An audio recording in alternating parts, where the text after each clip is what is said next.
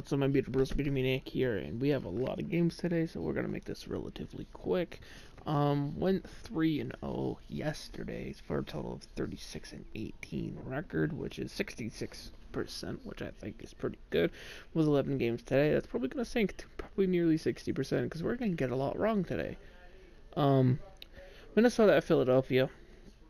I'm picking Philadelphia to win this one. Obviously, Embiid, Simmons, I think they got more to work with overall, and they're playing in Philadelphia where the 76ers are a much stronger team, so I think they win.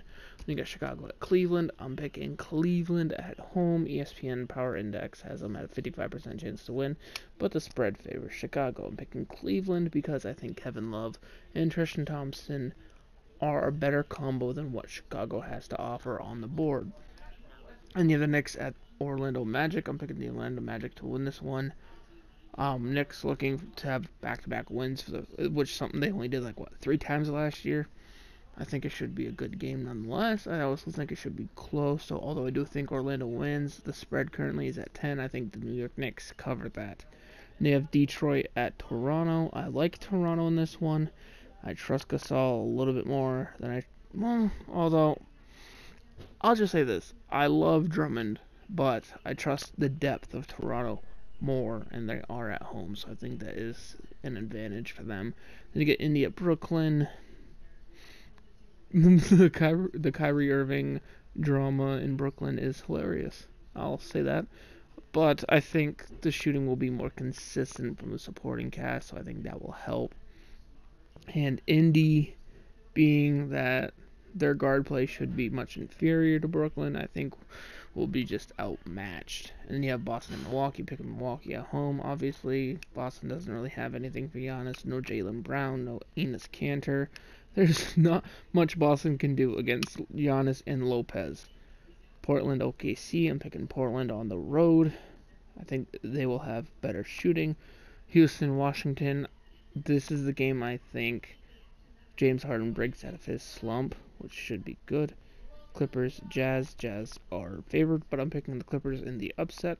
So my 2 upset picks today are technically the Clippers at the Jazz,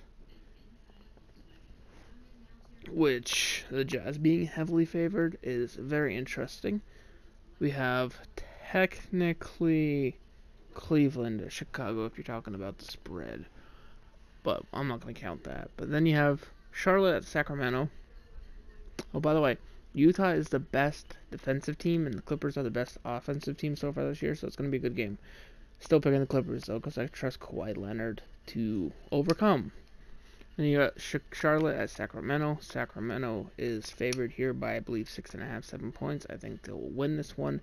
It should be a good game. I'm interested to see how Buddy Hield does. It should be very telling. And then you have Phoenix versus Golden State. I believe Golden State was favored. Let me check real quick. Yeah, Golden State's favored by 5. I'm still picking Phoenix to win this one. If you look at the game so far this season, Golden State has allowed an average of 128 points per game, while Phoenix is scoring 114. I don't know why, I just like Phoenix as a dark horse this year.